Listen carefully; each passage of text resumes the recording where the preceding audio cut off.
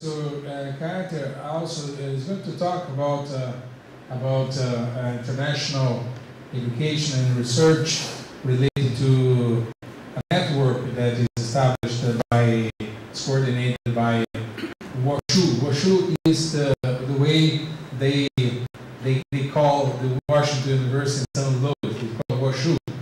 So just for us to understand that, and this partnership between that is created by WashU will represent a great opportunity for Unicamp, particularly for graduate students to participate in this partnership. Represents a great opportunity because when you join the partnership with WashU, you are joining immediately with several other universities worldwide and in the fields of energy, environment, food security, public health, in issues that are more global than really local things. So we have the pleasure today to receive Professor Carter. I don't want to use more time in this, so please come please to the stage here. And, Great. Thank you very much, Professor. Thank you very much. I think this is going to work here. Two. Is this working? Say again? Okay. You also need this one. Ah, I understand. Sorry. Great. High technology. Thank you. So, can everyone hear me? Yeah. I may move around a little bit, but let me just give you a quick sense of what I want to do today. I want this to be sort of a conversation. I want to give you an idea, a little bit of an overview of Washington University, some of the things we're trying to do there, and then sort of why I'm here. So I think something special is happening in St. Louis. As Professor Cortez said, I'm Associate Dean of Engineering there. I'm a professor of the practice. I joined WashU only a few months ago, coming from Washington, D.C., where I had a point in the administration. Prior to that, I was at MIT. And have moved around and settled in Washington, in Washington University in St. Louis for a few very specific reasons. Three questions that I think come in everyone's mind when they see someone stand up in front of them of who are you, what do you do, and why does it matter? So I've already told you who I am. I'll tell you a little bit about what we do and why it matters. The first I'll say is, sitting here right now, many of you know, or you think you have a definition of what an engineer is. And I ask myself that question regularly. What is an engineer? And I think we can dice it around your disciplines. We're electrical engineers, computer scientists, we're agricultural engineers, civil and environmental engineers, mechanical engineers. But I want to speak more broadly for just a moment about engineering. I think if you look at the National Engineers Week, they say engineers turn ideas into reality. And I love that. There's also an older definition that says engineering is the application of science to the common purpose of life. And I want this to be a conversation, so if there's if I am speaking too fast, if I'm not understood, stop me, all right? I'd rather make sure we understand it than that I get through the slides. It'll be a conversation. And finally, it's the ideal engineer is a composite. He or she is not a scientist, he or she is not a mathematician, not a sociologist or writer, but they may use all of that knowledge towards and techniques in solving problems. So it really is a problem solver. And you'll see that I've got hidden over here the summation of 1 to 3 over those two, and that kind of comes up to, for me, it's people that ask the why question. And we look at asking the why questions in medicine, in public health, in policy, but it really is how do we take a set of people that have deep technical training and want to apply that to the pursuit of tenure track positions, the pursuit of government and policy, the pursuit of law, medicine, any number of topics. But it really is about a rigor and a willingness to ask why and to fail fast and recover and continue to ask those kinds of questions. Right? So that's when I say engineering, that's where the direction from which I'm coming. So in my class, my seminar, my students get 4 rules. And those are the same, and this is a slide taken right from my seminar this semester. You have to do excellent work, you have to learn something, you have to have fun, and you have to make progress. I started a company in the UK about 10 years ago, and I had these same 4 rules for the people that work for me. The only difference is to make progress was make money. And so progress and money, depending on how you define it, For the most part, I say this because I think those 4 rules are what make for a happy engineer, happy student, a happy member of the workforce, a happy colleague in the university. So our mission is to discover the unknown, educate students, develop leaders, and serve society. Those 4 for the most part. It's that the focus on inquiry, focus on education, development and leadership, and service to society. Those are 4 very important tenets that I think emerge from those 4 rules that we talked about. Doing excellent work in all of those areas, learning something in those areas, having fun while doing it. Because if you're not having fun, there are 2 ways to think about how you do things in life, as an investment and a tax. So if I came to Professor Cortez and I said, I have 2 options for you. You can have 100 real as an investment or 100 real as a tax. Either way, I'm taking 100 real from you. It just depends on how you feel about that. So as a tax, no one likes taxes, although they're very beneficial. But everyone likes investments, particularly good ones. From the perspective of the person sitting in the front chair, they're still out $100, but it's how that's being used. And what I hope that each of you will do is think that your time here is an investment and not a tax. Right? And you'll feel good about that. Quick facts, we have about 82 tenure track faculty members in the School of Engineering. We're a private institution. Our undergrads are just under 1,200. Master's and doctoral students together, probably around 700. So we're about a 1,900 student institution in terms of undergrad and grad. If you look at our research expenditures from the NIH, we are the #1 institution in research funding for the NIH. If you look at the focus on research expenditure in other areas, particularly in engineering and basic science, we're about 25 million a year, and our alumni base is just under 20,000. So it's a really good profile for the institution. Our departments are these. Biomedical engineering, all very, very well-ranked programs. Computer science and engineering, we actually just got a new department head there this year who came to us from Penn State, from University of Pennsylvania. ESE, which is sort of my nominal home, my area is electrical engineering and systems. Energy, environment, and chemical engineering, this is a group that came in through McGeep a few years ago. Mechanical engineering and material science. In fact, we just started a new interdisciplinary PhD in material science. We have another program here, that's the UMSL-WUSL Joint Engineering Program. There's a public institution in our city that does not have an engineering school, and we've partnered with them for the last 15 years to make sure that students there can get a great engineering education through a public-private partnership. So that's just the facts. I don't know how your geography is of the U.S., but let me give you a quick primer. Let's get your bearings. Where are we? Well, so here is St. Louis. This is a population density map of the U.S. Here is where my home institution originally was, MIT Harvard here. I did my first training at MIT. I finished my training at Nova Southeastern University in Florida. I spent time in Washington before that, batting back and forth between Washington and Boston, and then moved to this area, St. Louis. So if you don't know where, if you didn't know before coming where WashU is, this is where it is. Very close to Chicago. University of Washington is in Seattle up here. George Washington University is over here, but the heart of the world is right here in St. Louis. A very, very, very wonderful place to be. And I'm not getting paid to say that. I think there are a few elements I'd like to make sure that you get before you leave today. Who are the people that make up WashU? Well, we look at the selectivity of the students. You may be familiar with the standardized test, the SAT, which is used in the United States. Of the 6,200 applicants to the school, we took about 275 freshmen. Here's the breakdown. They come from 35 states and 10 countries. And less than 10% of them come from the actual St. Louis area. So we are looking for a broad and diverse group of people to come. We're looking for some of the best minds to come solve some of the most challenging problems that we believe our time presents.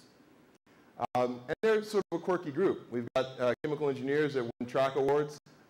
We've got a set of students who founded a low-cost spirometer company last year. Actually just saw them in the office before leaving this summer. They're doing extremely well. They start off with a small $25,000 competition. They've raised over $150 or so thousand at this point, and they're actually going off to start a company. They just graduated as undergraduates, actually. And then we've got a computer science student who loves to spend his time. You guys ever played with a Rubik's Cube?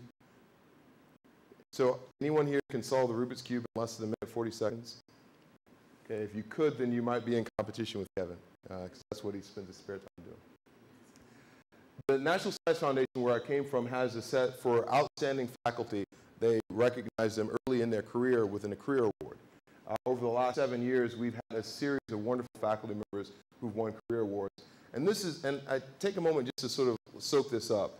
This is not an easy award to get. We have 82, as I said, faculty members, and you can see the math here. Of the 82, 10 of them have been career award winners. That's the caliber of people that we're looking for to teach some of the best students that we can find. And they're across disciplines. New faculty members, all fantastic people. You can exclude this guy over here, but these are people who have joined within the last couple of years. As I said, I came on board as associate dean, and it's really quite a privilege to be able to help lead this group of faculty. At Abigail and Andrew, I told you about Sparrow Labs. I won't go into too much more of it, but they originally said, let's go to developing countries and let's figure out how to establish, how to develop the ability to test for asthma and other chronic illnesses at a very low cost. So we can't pull in big devices into developing villages, but what we can do is have something that's small and portable. Let's say it's under $8. They stumbled onto something, and it's actually quite fun to see what they're doing with that. Another example is one of our PhD students, MD PhD students, Matthew McCann, who just set up a company a few years ago looking at a nanomesh technology. I give you these two examples to say we think about engineering also as engineering in practice. If you're solving some of the most challenging problems that our world has to present, then often those solutions have impact beyond the laboratory, right? And they should have impact beyond the laboratory at some points. And these are two students, some at the undergraduate level, some at the master's level, and some at the PhD level. One of them, Matthew, cross-functioning between the engineering school and the medical school, who are making a go of their engineering research. 3 points. Possibilities, potential, and problems are a lot of what I spend my time thinking about. A few years ago, the National Academy of Engineering in Washington, D.C. in the United States set up a series of grand challenges. They said, if we think about what happened 100 years ago, so you go back 100 years, you didn't have electrification, you didn't have mass water systems. You know, you can argue the Romans and the aqueducts, but there are a series of things that weren't in place then that have been in place now that have greatly improved the human experience. What are those challenges now for the next 100 years? Right? It's always easy to take a look back and figure out what the challenges were when you kind of see where we are, but projecting forward those challenges is extremely difficult. But you get together a bunch of great minds and you sort of say, if I were you now starting off your career, your research career, your educational career, what would I want to invest in? What do I think some of the big problems will be? How do I categorize those in big categories? Securing cyberspace was one. Advancing medicine with engineering. 2. Discovering how the brain works. 3. Developing renewable energy sources. Understanding global climate change. Alleviating the shortage of clean water. In fact, there are some that say more wars will be fought over access to clean water in the next 50 years than religion, politics, dollars, any other number of things. So the availability of clean water around the world is going, clean potable water around the world is going to be something that we've got to challenge, we've got to tackle as an engineering community, a global engineering community. So we've looked at a couple of research foci, and we think that we have some ways that we can best meet these challenges. Advanced materials and nanotechnology, it goes without saying. We talked a little bit about Matthew and some of what he's doing for new surgical materials, how that can be used in drug delivery. So if you have a material that's a mesh and it can be a semi-permeable membrane, maybe it's time dependent, you could think about slow release of drugs over a period of time, right? So instead of having to take something regularly, I take it and the mechanism allows the release of the drug over the treatment or intervention over a period of time. Biological systems engineering. This is actually a really interesting area. When you think about how look at biology, the human existence as a system? Now, I do a lot of work in systems, so I like to think about systems as applied to biology, as applied to medicine, as applied to policy. But thinking about biological systems actually presents very new and different ideas for what happens. So genetic circuits. I sat through a biological systems lab, and if you look at it in biological systems, it looks very much like my second-year circuit lab when I was in undergrad. You know, they've got mitochondrial powerhouses, they've got circuits and switches. It feels very much like the work that I did, but this is in biology. And it's scary for me because I tried my hardest to stay away from biology. My wife is a wonderful OBGYN and basic scientist, so it's all around me, even now. Environmental engineering, sustainable technologies, imaging technologies and signal systems, networking and communication. These are all areas that we believe are research foci for being able to tackle some of our challenging problems. And we do that through a model that we call convergence. And I'd like to talk about convergence from a very high level, sort of a new paradigm in thinking about how do we look at interdisciplinary problems and not just say, you as the civil engineers, go work on it and bring it in. You as the electrical engineers, go work on it and bring your ideas. Environmental engineers, you come together. What if we were to say, here's a problem, here's an example. Across the way, my colleagues from the medical school are presenting some ideas through a workshop. Last night over dinner, we had a chance to talk about some of what's happening with the placenta as a mechanism for exchanging materials between the mother and a child. So my colleague who's an OBGYN and molecular cell biologist says, so, Dedric, how would you address this problem as an engineer? And I said, so let me make sure I understand the problem. The first thing is set us up, understand what the analogies are. You have a semi-permeable membrane, and on that membrane there are different villi that control access to the material on either side. Yes. So he goes through and describes what the material does and how the material responds, and I said, well, you know, we started to explain what my analogies were for what his systems were. Before you know it, he says, I like what you just said about how the villus tree actually bathes the embryo umbilical cord with blood. Do you mind if I use it? I said, yeah. What I just gave you is an analogy that helps me as an engineer understand what you're telling me. But if we get people together across disciplines, then we start to have your analogies make better sense to me. My analogies make better sense. I'm seeing things from a very different angle. And before you know it, we have something that's hopefully a stronger solution to the problem. And that's really the model that we try to work through at WashU.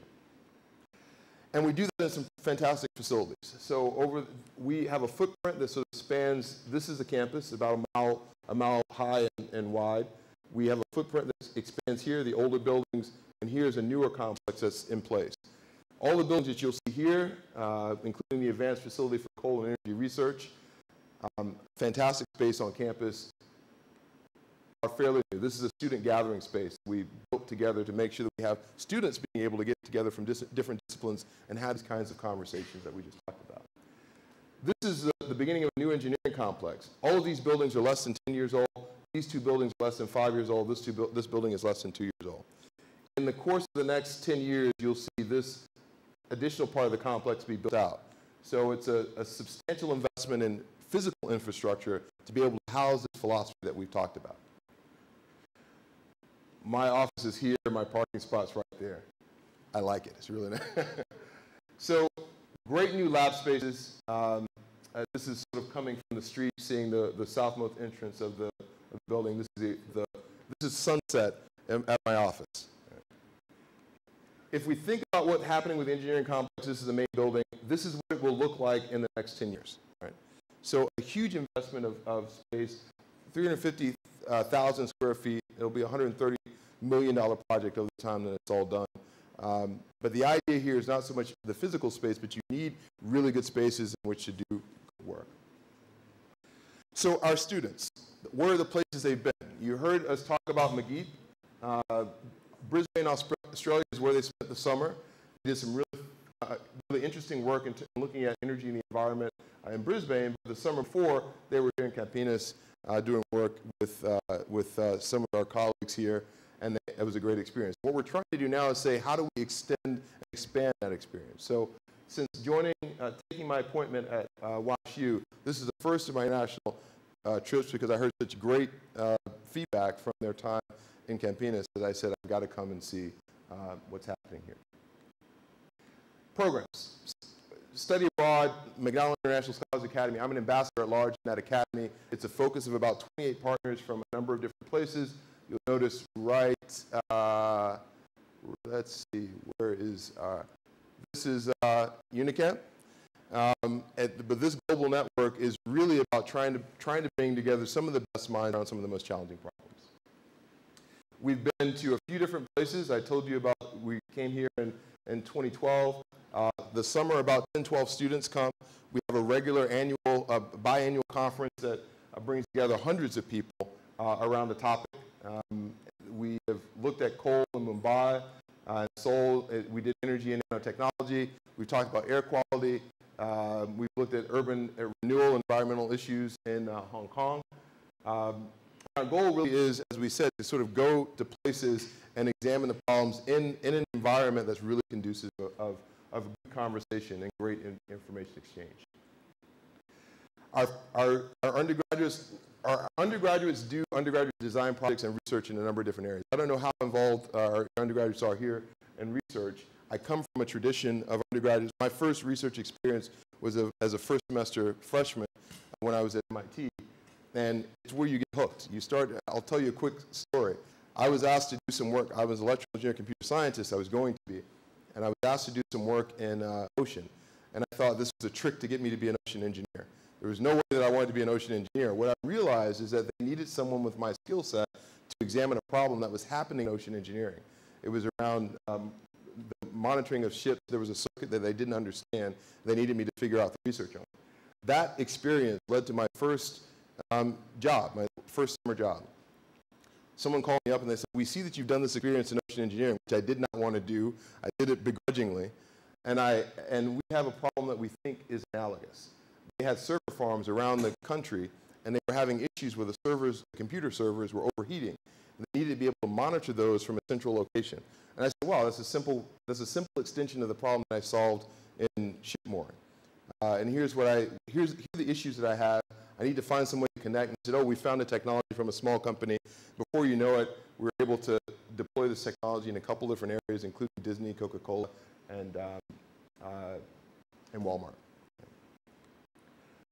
Discoveries competition. I'm not going to spend much time on this, but to say our goal is to really focus on helping the students understand how to use and apply the knowledge that they develop for application, and perhaps even in a commercial environment.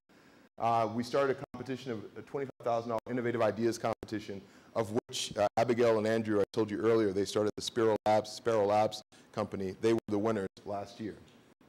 But that's not all we're doing in entrepreneurship. We're doing work with mentoring. We have a partnership with the Scandalaris Center. We really are focusing on helping our students to ask the why questions and apply their answers to the benefit of society. One other company that I'll talk to you a little bit about is a company called LumaCare that came in second in our Discovery Ideas competition. What happens often is that as a child, a newborn who's jaundiced, there are really expensive techniques for trying to get the baby back to health. And usually it involves some time in an incubator or a pretty expensive piece of equipment that you take in some treatment facility. But the parent early on wants to have the child with them as quickly as possible. So this company, what this set of students did, undergraduates, is design a blanket, Billy blanket, but LumaCare is how they came up with. And it uses electroluminescence to treat jaundice in a very inexpensive way so that the mother can take their baby home much earlier and actually have the treatment happen at their home. They just won a World Health Organization design competition for this. They came in second place in our competition. Right. So all of what I've told you today was just to lay the groundwork for saying that we believe engineering is a universal degree. Can you imagine what would happen if the best lawyers, the best doctors, the best politicians had a first degree in engineering? All right? There's something about the rigor of engineering, not to mention the best engineers and scientists building their engineering careers to go on. I actually had a student from UNICAMP who I talked to over lunch the other day, and he's He's a computer engineering student from here who's getting a PhD in physics at WashU. And I said, so this is interesting. Tell me about your transition. He said, well, it's an odd transition, but I really enjoyed my time studying computer engineering, and I wandered onto a discussion forum, and I really liked the ideas, the concept of physics, so I decided I'd like to do graduate work in physics. That shows you what can happen with a first degree in engineering, right? It'd be great if you went on to do a PhD in computer engineering, but it's fantastic that we're going to have a great particle physicist who's got a first degree in engineering. That tells you, in my mind, the flexibility and universality of that degree. A lot of what I'm hoping to focus on now is thinking about while we have a number of students who have come from UNICAMP to do doctoral work. It's fantastic. I'd like to see more students engaged in thinking about spending some time on campus doing master's level work. And I'll tell you why that's interesting to me. It's interesting to me because the PhD is a long path. And sometimes there are concerns, things happen, when over a 4, 5, 7, 8-year period that may make it difficult to be away from that long. If there are people that are interested in PhD work or research or visiting time, I'm not at all trying to discourage you. We'd welcome you to come think about it. But the master's programs are a shorter period, an immersion in research, and a basis on which to build a number of things. After, I sort of went through, and I counsel students often who finish their undergraduate degrees and say, I don't know what I want to do. A PhD is not a place to find yourself. Right? So if you don't know what you want to do, I wouldn't recommend starting it. Now that's me speaking. Maybe you have a different idea here. It's not a really good place to find yourself. A master's program is an opportunity for you to say, so am I actually going to go to industry? Am I actually going to continue my research and go into a PhD? Am I going to try for a tenure track position? Am I going to try for a differentiated position in industry? Do I want to be an expert in some area? So it sort of branches off and opens up doors, but it often allows people who are on the fence, whether or not they like research, to try some more of it and do it in a really supportive environment. So I'm a big supporter of thinking about these kinds of concepts as you try to decide where you want to take your career. I want to end with 2 slides. The first is a slide that I often use when we think about the spectrum of development. So I've talked to you a lot about this discovery process. When I was with the government, I spent some time with the National Science Foundation. I spent some time working on a program called I-Corps, Innovation Corps. And that was saying we invest lots of money in basic research and discovery. But some of that gets caught in my term, the ditch of death. Right? So it's in a lab, it never gets out. Right. How do we fix that? Yes, sir. On the last slide. Yes. What's the difference between an MS, MEng, and a master's degree? Yeah, so a great point. So the MS is sort of the traditional Master of Science, usually thesis-based. You're going to have some research component. The ME may not be. So the Master of Engineering in Robotics is usually designed as someone who is saying, I want to do more work, maybe even a hands-on project, and then I want to go out into the field. That's also true of the Master of Engineering in Mechanical Engineering and in Computer Science. Now, let me say that that's not true across the U.S. My master's degree from MIT is a Master of Engineering because of the way students are admitted. That happens to be the way WashU differentiates. Fair? So the Master of Science, traditional research masters, the Master of Engineering, often at WashU means that you really are thinking less that you want to go towards in the path of the PhD, but more that you want to do something that's more of an industry-focused project. Not always, right? There can be exceptions to that. And the ME just means I shortened Master of Engineering and did not write it out. So thank you for pointing out my error. I appreciate that. It means that you haven't fallen asleep, which is good. So this term, the ditch of death, is about how do you get things out of this sort of gap where it's in the lab, it's a great useful technology, but we got to move it somewhere. It's got to, how do we give it a chance to die in the valley of death? Right? Because entrepreneurship is tough, and I don't want you to think I'm preaching entrepreneurship, but I want you to think about how you learn and develop, which normally happens here, and how that may play itself out over the course of a career. Right? So we think a lot about this path and how to make sure that great innovations do not just die here, but they have a chance to sort of make it. Yeah. And there are other interventions that happen here, but we were focused specifically on getting things out of the laboratory and giving them an idea. Things like the Discoveries competition that I talked about help that. So if you take nothing else away from this, take away my thoughts on the entrepreneurial spiral. So I believe that we try very hard to have encouraged inquiry. Remember early on we talked about what is the engineer? It's the person that asks the why questions. So we try very hard to have encouraged inquiry. We try very hard to find ourselves, and if this is foreign to you, I use systems dynamics a lot, so these are systems dynamics causal loop diagrams that can get pretty crazy, but this is about as simple as you get in terms of a causal loop diagram. A willingness to take risk, calculated risk.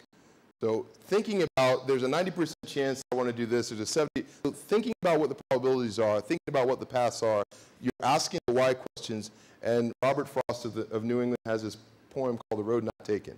Two roads diverge in a yellow wood, and sorry I could not travel both. You're the traveler at an impasse, and you can go right or left. Where do you want to go? Calculate what you think is down each one of those. You can do Bayesian probability trees if you like, and you come back with something that says the value here is the path I want to go down. Computer scientists, you know them as bound and branch problems. For those of you in environmental engineering, you're doing them as risk analysis. But it really is, how do I calculate the risk and move in a direction? Learn resiliency. This is not do you always land on your feet, but can you fail quickly and rebound? At MIT, we used to call them Barton types. There are students that know how to fail and they get up really quickly. One of my really good colleagues said, Dedric, you always land on your feet. I said, no, I just get up really, really fast. Right? So this learned resiliency is extremely important. And that helps you to have a developed flexibility and adaptability. So when you know that you can rebound pretty quickly, and you're okay with taking the calculated risk, you know if you take the risk and you fail that you're going to rebound, it adds a sense of flexibility and adaptability to you. And that encourages you to do more of asking the why question. So it's actually I call it a virtuous cycle. If you don't do it, you can spiral in the other direction. It becomes a vicious cycle. So I encourage you all to think about, engineering at WashU. I've tried to give you sort of an overview of some of the things and the philosophies that we have as an institution.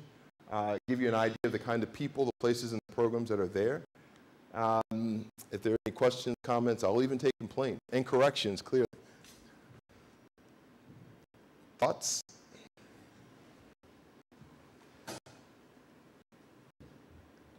Did I go too fast? I'm sorry. Yeah. Well, first of all, thank you very much for your presentation. My pleasure. Nice. Related to the financing, you have you have mentioned the events, the initiatives, and how do you normally proceed as far as who do you invite for the event, and how do you cover what is the planning for covering expenses for the participants? For the participants? So that varies. Usually that's the institution will cover the expense of their participants. So, but it really varies. It varies on where the event is happening, where it's occurring, what we're trying to achieve there, and how much of a draw that place will be, how much of a convening spot that place is. And by that I mean, what are the attractions is not the right word, but what are the components of that site that really add to the topic that we're discussing at hand? And sometimes this is kind of a process where the site helps us to figure out the components, what the topic will be. Other times the topic helps us to figure out where the site will be. So it really depends. Quick question, maybe not too quick, I don't know, about carbon sequestration. Mm-hmm. I remember I had the opportunity to participate in the Hong Kong event. And not the Mumbai, but the Mumbai specifically talked about the CO2 sequestration. But in the Hong Kong event, I remember even Professor Mark Brighton, the director, mentioned the importance of CO2 sequestration. Mm-hmm. And when you mentioned the challenging areas, clean water, mm-hmm. clean energy, and so on, maybe I missed that, but I didn't see as one of the main challenges. No? So let me let me say I think it is there. So we talked about understanding global climate and change. And if we think about what we are looking at as ways to focus it, we do talk about energy, environment, sustainable technologies where sequestration is there. So it is one of those grand challenges, and we do believe that we've got a research focus around it. Yeah. But and it's extremely important. Yeah. Other questions? Yes, sir. I wanted to know more about the LumaCare project. So that was the second place? It was the second place in the competition. Which project was The first place was the Sparrow Labs I told you about earlier, the spirometer that was designed for the developing world. And they're doing really well. So both of these students, find my slide here, both of these students are doing extremely well.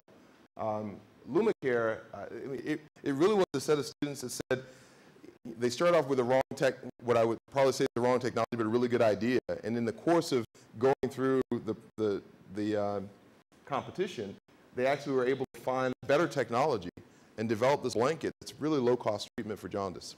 What is jaundice? Jaundice is when the baby comes out a little yellow, and it's sort of a skin disorder. Skin disorder. Yeah, and it happens in newborns, and there is a treatment. It's a known treatment. It's usually exposure to some sort of light for a period of time. But you know, people say in the early days of a child being born is the most important time to bond with the mother and with the parents. So if you've got them under some incubator for a while unnecessarily, then it takes away from that bond. And this was to say, how do we develop something that's low cost, that you can buy these for a few $1,000s if you want to, but how do we find something that's less of that cost, maybe half of that or a fraction of that, that would allow a parent to take their baby home and treat them. So yeah, they developed this prototype.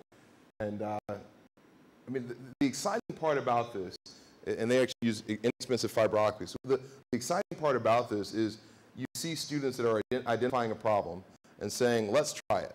And I will say, even the third and fourth place teams, the third and fourth place teams were freshmen who decided to try their hand at this. And there's a lot that they needed to learn, but I was really proud of those teams because they said, so you asked them the question, you know, how did it work? And in some instances it didn't work. But you asked them, would you do it again? And it was, yes, absolutely I'd do it again because I know what I did wrong. You know, we should have gone here, we should have done that, we should have started earlier. So there was some learning there. And in my virtuous cycle that I described here, they started to develop more of this learned resiliency. And then the next time they ask those why questions, they will build this on a more flexible and adaptable model of the world. I think building up models, breaking them, all models are wrong, some models are useful. Building models and breaking them down, and then turning that learning back into asking the why questions is what makes us better engineers. Yes, sir. As a student at Unica, if I'm planning on finishing my graduation course here, going to Washington for a master's degree or something like that, how do I proceed? What do I have to do? Yeah, so there are a couple things. You should make sure that you send me an email as a first, because I'd love to see that. Let me know a little bit more about you. And actually, go to our website, engineering.westfield.edu, and look in greater depth at some of the programs that are there, some of the professors of the research, and say, is this a fit for me? You know, is this the kind of thing that I love to do? Am I excited about doing it?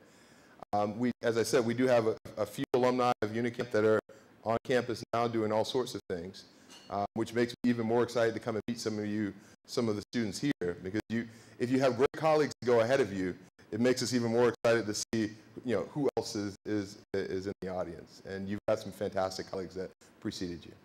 Yeah. Other questions? Where do your alumni students they go? Where is their, if you could geographically and also areas, where do they work and what they do? Yeah, so a great question. Where do I just killed my presentation, but where do our alumni go and what do they do? So if I were to pull up my world slide, you'd be able to see that they go all over. They're all over the world. The things they do, you know, that we have alumni in engineering that have gone on to business. They've gone on to law. They've gone on to medicine. They've stayed in engineering. They founded major companies. If you look at Stanford's Vice Chancellor for Translational Technologies is a WashU alum. If you look at the Silicon Valley, if you look DC, Chicago, full of WashU alumni. But if you go outside of the U.S. and you look at, I'll tell you a story. I was in Australia maybe about 6 or 7 months ago now. So I went down as a part of a distinguished visitor delegation to Antarctica. And on my trip back, I came through Australia, and I came through New Zealand. And I was talking to the folks who were leading the New Zealand camp, Scott base on the continent of Antarctica.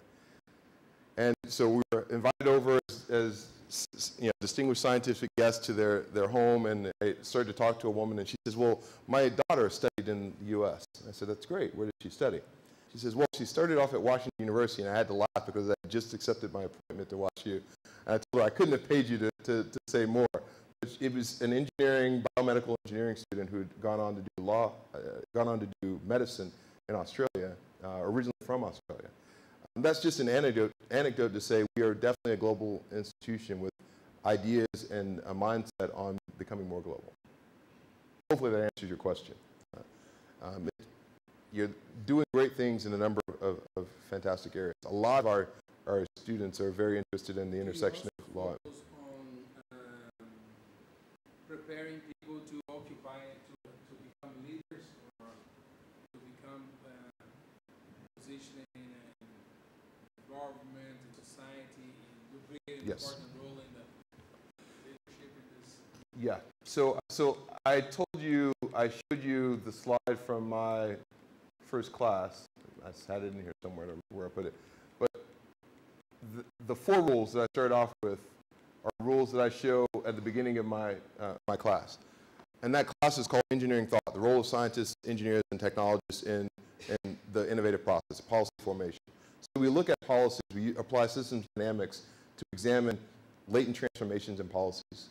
You can see feedback loops, you can see delays and how those impact delays. And this is the same as if you were building feedback circuits in electrical engineering. J. Forster sort of techniques to say, why did this happen? Why did this latent transformation of a policy happen? Well, it was a shortcut. It was obvious when you built the system. It was obvious when you put the technology in place. So our goal is to try to get students to think differently using their engineering talent, either applied directly in the field of research or practice of engineering, or applied as practitioners in abutting or adjacent industries such as medicine, law, business. I'll say again, the engineering degree as a first degree, I'm a huge proponent of this, as a first degree, a first way of thinking and training oneself. I think it's hard to put a price tag on that. There's a way of, I mean, my colleagues in front of me can smile and know that, and all of you who are now going through this, sometimes you'll ask yourself, why did I pick this? Right? I know there were times that I would sit in my dorm room and say, my friends are out having a fantastic time. Why is it that I'm taking differential equations and circuit analysis? And when I got to my most difficult situation, we're evaluating a global policy in the National Science Foundation. I found myself thinking about a circuits and systems class from my sophomore year in my engineering program, and thinking through some very rudimentary techniques in terms of circuits, some very powerful techniques in terms of systems. Right? So you will find that if you do well and focus well on absolutely soaking up what is the core of an engineering education, it will serve you well in any capacity. And I fundamentally believe that. Other questions? Email is just first name is just Dedric at West Warren. So 1 second. The last slide. Other questions? Wow, more slides than I thought here. There we go. We have about 100, few more people watching us. Watching you by the internet. Hello. I wish I'd known that. Unfortunately, I don't think we can get questions from them. But anyway. Well, feel free, for those of you who are watching who aren't here, that's great. It extends the reach of what we're trying to do in the visit here. My email is up here, dedric@wesel.edu. If I'm overwhelmed, I will respond. It might take me a little while. But I do encourage you, if you've got questions, if you are interested in the things we talked about, this is a very important partnership for us. The reason that we're spending a few days here is because, as I said, great colleagues have come before you, and we'd love to see that, that pipeline continue. And we'd love to do great research with you here. Yeah. Thank you very much, Great. Professor Gatter. Thank you very much.